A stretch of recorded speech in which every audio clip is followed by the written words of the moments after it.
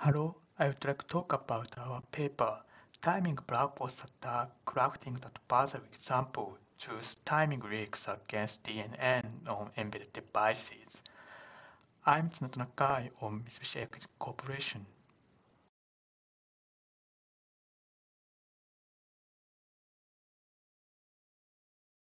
This slide shows a quick overview of my talk. We focus on adversarial example, AEs.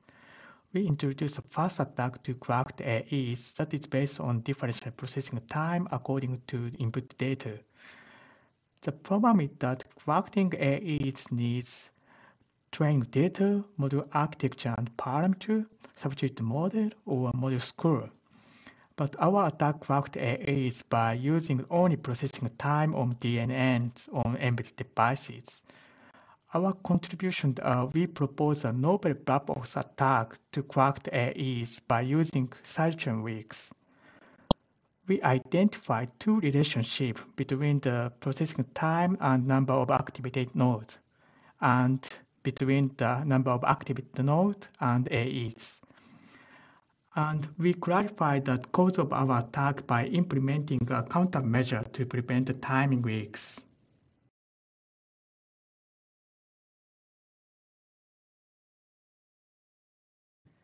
AEs add small perturbation to the input data of a deep learning model for misclassification. AEs are easy to exploit and have a large impact on real world.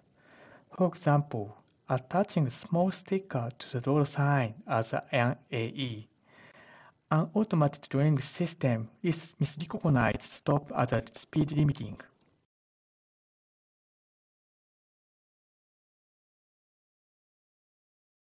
This table shows the taxonomy of crafting AEs. The methods are classified into white box attack and black box attack mainly. White box attack use trend model information such as the architecture and parameter of DNNs. Reverse engineering countermeasures such as the model encryption protect the model information. The black box attacks use only input and output data of DNNs. From the viewpoint of attacker, black box attacks are more serious than white box attacks because of the attacker's knowledge. But black box attacks are more difficult to craft effective AEs than white box attacks. In the black box attacks, the attacks using traceability can craft effective AEs. The attacks craft substitute model using the input and output data, and then do white box attacks using the model information. But traceability depends on the kind of trained model, and the trained model with deeper hidden layer have a robustness of traceability. The attacks using model score are also one of the black box attacks. The attacks focus on the changes of output probability. The confidence reduction countermeasure is effective to mask the output probability. The point is that crafting the AEs needs some model information. So our motivation is that can we get some information from sidechain weeks to craft AEs?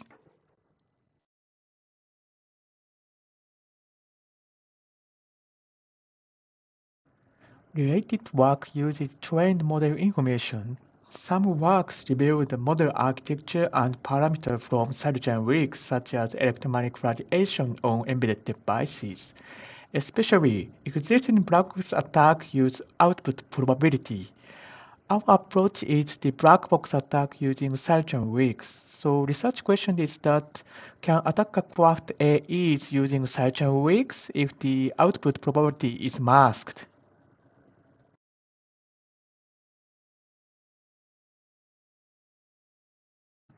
This slide shows the threat model. We focused on DNNs on embedded devices. The DNN on embedded devices are attracted interest because of distributed and real-time processing on site. An initial report mapping the asset and threat of AI notes physical attacks to hardware. So in case of embedded devices, attackers can measure cellular information such as processing time. We assume two security functions for embedded devices, model encryption and confidence reduction. So the attackers measure to craft AEs by using the input data, output label, and certain weeks. Finally, the attackers craft AEs on a target device and then input the AEs to output devices for misclassification.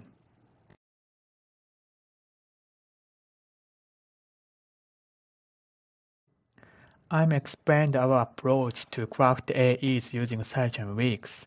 In related work, Batina reported that some types of activation function have differential processing times depending on the input data. For example, in case of a rel function, it is implemented like this source code. So, depending on the input data, the rel function indicates two cycles as differential processing time. When we defined TA is the processing time when it is activated, TNA is the processing time when it is non-activated. The TA is longer than TNN. Batina also showed the other activation functions such as sigmoid also have data-dependent timing leaks.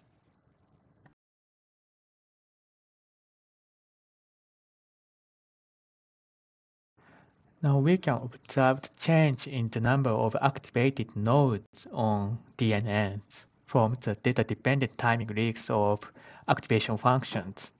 For example, in case of DNN with rel function, we can describe the processing time T according to the input data x1 and x2. Tx1 is 4TA plus 5TNA plus alpha. Tx2 is 8TA plus 1TNA plus alpha.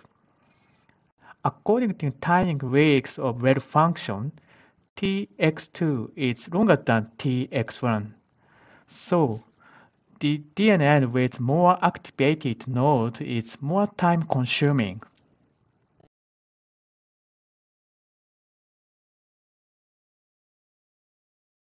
I'm explained that increasing the number of activated nodes affects the output data of DNN because of the increasing number of propagated values. For example, in case of a DNN, when the input data is x1 and x2, if the number of activated nodes increased, then the output probability of correct label is more affected than the output probability of fewer activated nodes. Next, we simulated the connection between the number of activated nodes and the output probability of correct labels.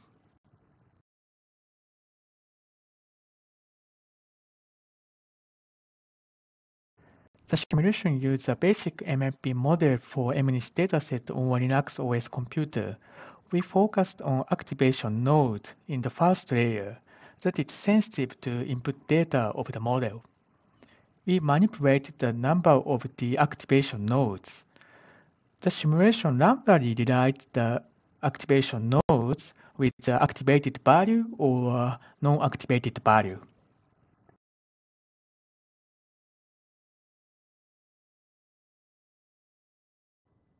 This graph shows the relationship between the change in the number of all layers activated nodes and the mean output probability of the correct label. The output probability decreases as the increase in the number of activated nodes.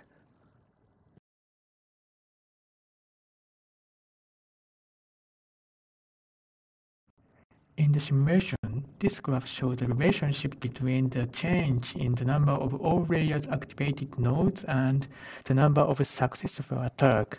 It is the misclassification rate. The decrease in the output probability causes misclassification and increases the number of successful attacks.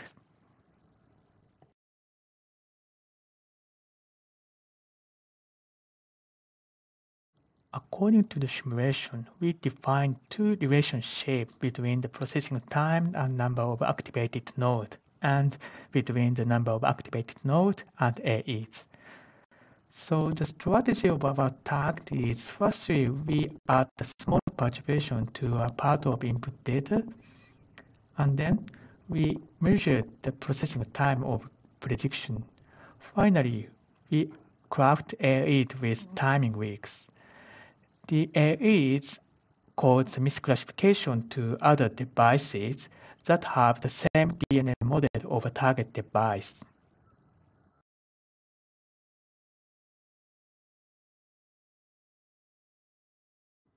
We demonstrated our attack on MCUs. This figure shows the setup of our experiment. We used microtensor framework to replace DNN model on MCUs. And we deployed a basic MMP model for MNIST dataset and a CNN model for CIFAR10 dataset on two MCUs.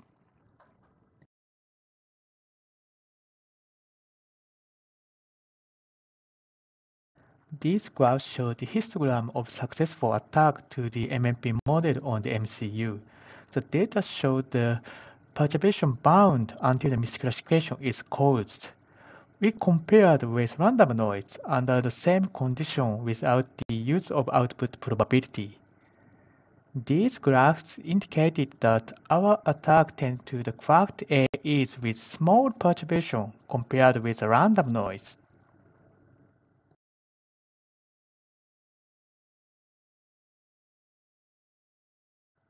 These graphs showed histogram of successful attacks to the CNN model on the MCU. The data showed the perturbation bound until the misclassification is caused. We compared with random noise under the same condition without the use of output probability. These graphs also indicated that our attack tends to craft AEs with small perturbation to the CNN model.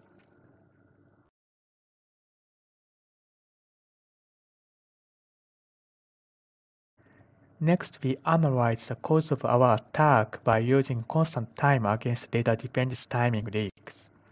We assumed constant time to prevent the timing leaks dependent on the input data of activation function. So we improved activation function to consume the same processing time regardless of the input data. We deployed the countermeasure using the inline assembly code on the MCU.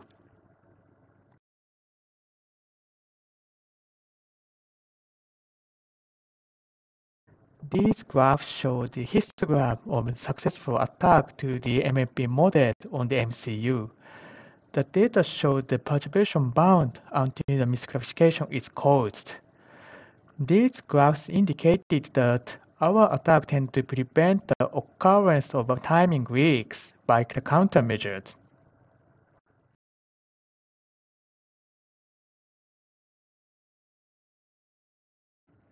I'm discussing the limitations of our attack. The first one is activation function. This talk focuses on red function. The paper showed result of sigmoid function. Our attacks are successful. Our attack depends on the types and the implementation of activation function. The second one is other platforms such as GPU or TPU. We focused on MCUs. There are some neural network accelerators such as GPU or TPU. The paper showed the evaluation of Jetson GPU and Coral Edge TPU.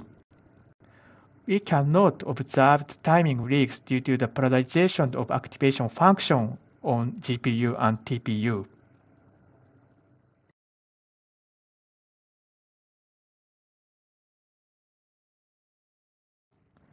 I'm concluding my talk. We propose a novel black box attack to crack the AEs by using differential processing time according to the input data on DNNs on embedded devices. We identified two relationships between the processing time and number of activated nodes, and between the number of activated nodes and AEs. We demonstrated that Our attack depends on the processing time on activation function. We clarified the cause of our attack by implementing a countermeasure using the activation function with constant time to prevent the timing leaks.